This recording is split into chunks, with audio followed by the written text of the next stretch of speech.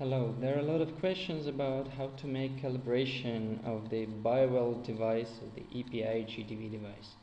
So now I'm going to demonstrate you how to do that. Before pressing the start button, please take care about the following things. So there is a rubber band around the metal cylinder inside. So what you have to do is to press it as far as it is possible inside of it, so it won't touch the glass electrode when you will be doing the calibration.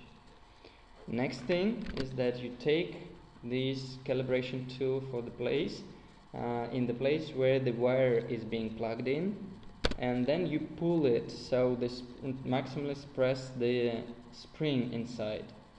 In this way you can put these calibrations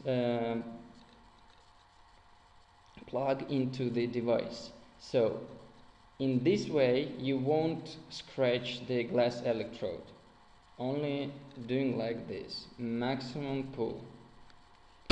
After that, when you put it inside, what you should do to make it absolutely evenly positioned on the glass electrode is that you can rotate it and press forward, as it is shown on this picture. So how it will look in the biwell software. So when you press start,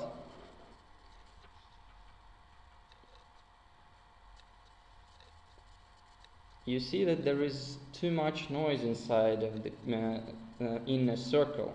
So it means that you should rotate and push forward the wire to adjust it.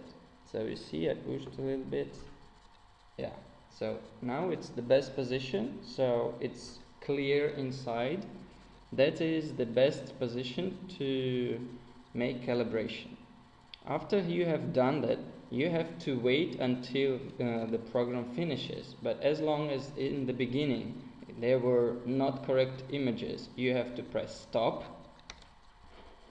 and start once again, right from the first image with the white inner circle. So in this way your calibration will be done perfectly. So then all the rest will be done automatically. You can go and have your coffee or tea, and program will do everything itself. So it can take several cycles because it calculates the overall area of the glow, and if it's not in the standard level, it increases or decreases the level of voltage of the device.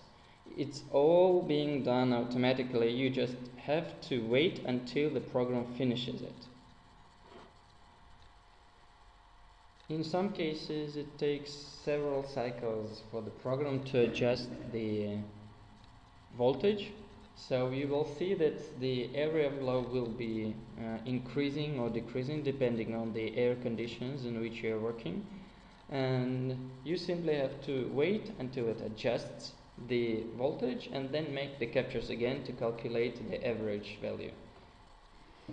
So after the calibration has been made, the preview of the glow should disappear from your screen and you will see this table. So if everything has gone perfect, there will be no problems here, no marking in red, nothing. So you have to simply click apply. After that, the device will be ready for measurements of fingers.